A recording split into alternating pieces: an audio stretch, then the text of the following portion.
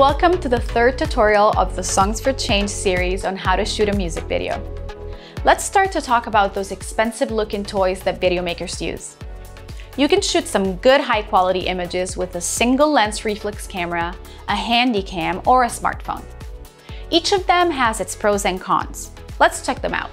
Digital SLR cameras are nowadays the most common tools for professional video making. The quantity of options for customization of your images, given by the possibility to change the lenses, and the many options for manual adjustment such as aperture, sensor sensitivity, and image focus, allow great control over the final result. However, we're talking about expensive tools that are not easy to use. If you choose to shoot your video with a DSLR, you will certainly get cinematic images, but you will first have to get to know it very well and practice a lot. A good, easier to use alternative is a handycam. Many families have wanted to capture their happy moments, such as birthday parties or ceremonies, because of the great simplicity of use.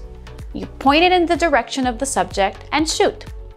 In most cases, your handycam won't allow you to create peculiar effects, such as focus changes, and it would automatically choose the options that allow you the best brightness.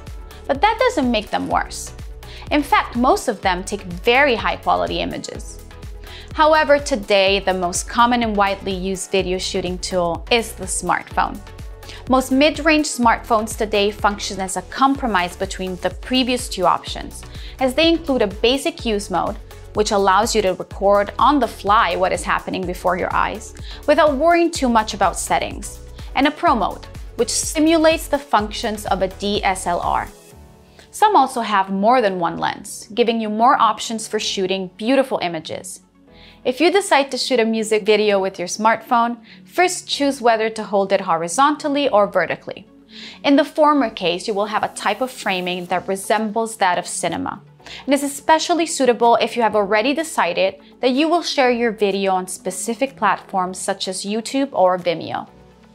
The second will give you a firmer grip on more agility, and you will get a style of video more typical of platforms such as Instagram or TikTok, which audiences associate with a useful language. Whichever platform you choose for your sharing, the most attention-grabbing videos are those shot in high definition, so be sure your device has such quality. In the next tutorial, we'll discuss how to shoot interesting images for your videos. Check it out!